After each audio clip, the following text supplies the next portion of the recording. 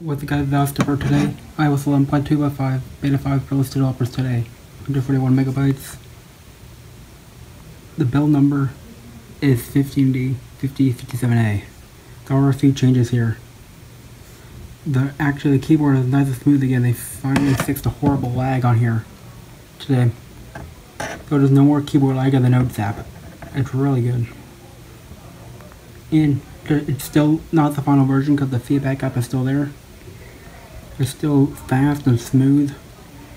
So just a few more speed improvements.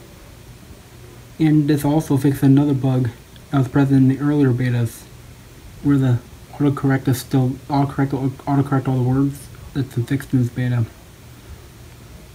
And last one is they removed the little AirPlay little symbols again when you're not connected to headphones.